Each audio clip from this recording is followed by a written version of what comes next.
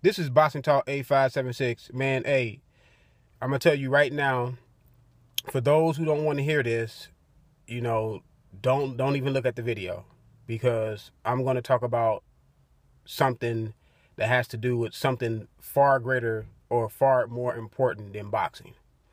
I've been following closely the Colin Kaepernick situation. I have not made a video about it, but I just been sitting back, listening to the reaction of other people who have commented on it, and I looked at an interview with Trent Dilfer when he said that Colin Kaepernick should have not used football as his platform for his cause and his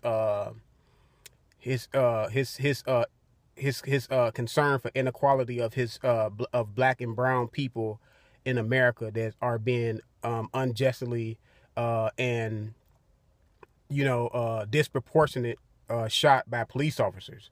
And he should not use the podium that the NFL gave him, that he should just sit back and be the backup quarterback and get the starting quarterback, ready to play, because it's a team game and he's messing up the team. I have a message for Trent Dilfer. America is the ultimate team.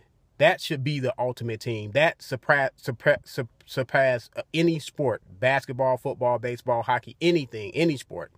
And what Colin Kaepernick is saying essentially is Team America is not being held accountable, or are not being a team to everyone within the United States. He feels black and brown people are not being treated like teammates that they should be treated in Team USA. And far as him being a backup quarterback and knowing his place, see, Trent Dilfer, this is bigger than football. Way bigger than football. I commend Colin Kaepernick. This young man has made a stand. He's not disrespecting the flag. The military and the people who serve this country fought, yes, for freedom to do what Colin Kaepernick is doing right now. And he's having the freedom of protest. He's not being violent. He's not cussing no one out. What he's doing is a protest that is not violent at all. He's just taking a knee. He said he's not going to stand up for the American flag because of the people that are being unjust and are not being treated fairly. I agree with him totally. The people who died for the country gave him that right to do what he's doing. And what he essentially is doing is he's making people uncomfortable, because change cannot come until you make people uncomfortable about your situation or what you're going through or what others are in your position are going through. People won't listen. When, like, I was looking at Skip Bayless's new show, Undisputed, when Shannon Sharp said, when teachers go on strike, they don't wait till after the day is over and say, okay, let's strike. No, they strike before work starts. The police union, they strike and go on strike before work starts. You have to do it before. You have to make people uncomfortable. You have to hit people in their pockets. You have to do something that's going to get their attention to pay attention to what you're talking about. And he knew if he took a knee on the biggest platform, which is the NFL, is the biggest sport in America. A lot of people are paying attention and watching that sport. He knew that he was going to get a lot of attention. Kudos to him. He recognized that, I have to make a sacrifice for someone else or other people so they can have a light shine on their situation. That's called being selfless. He's not worried about him being in the NFL.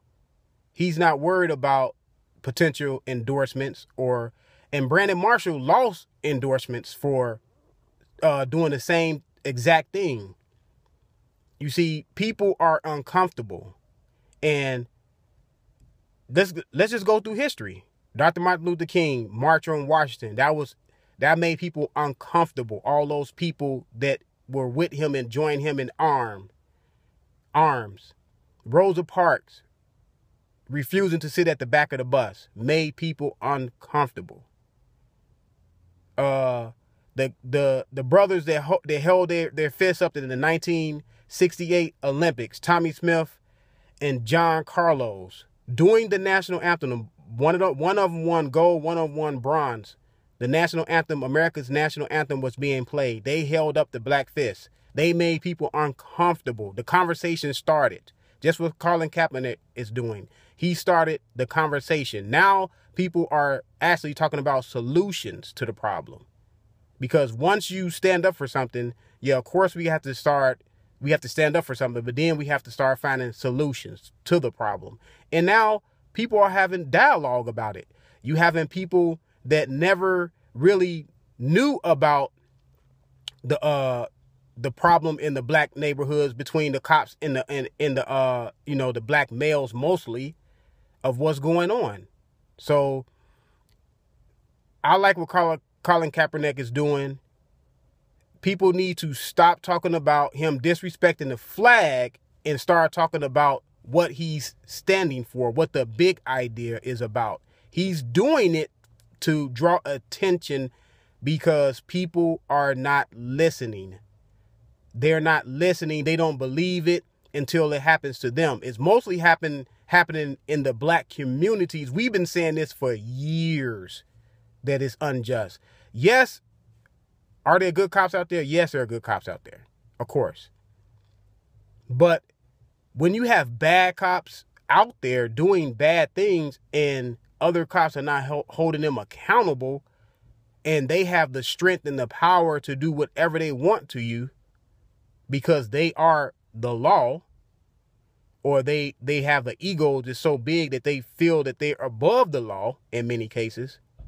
To me, that's the most dangerous thing ever, is for a police officer to have all that power to do what he wants with you, and you can do nothing about it because he has the law behind him and he has a weapon.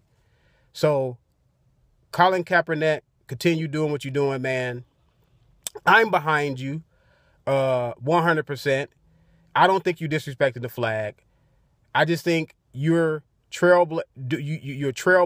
You causing attention to a cause that needs to be attention to, because it can tear away the fabric and a lot of things that were done in the 1960s, in the 50s, all the progress that they made.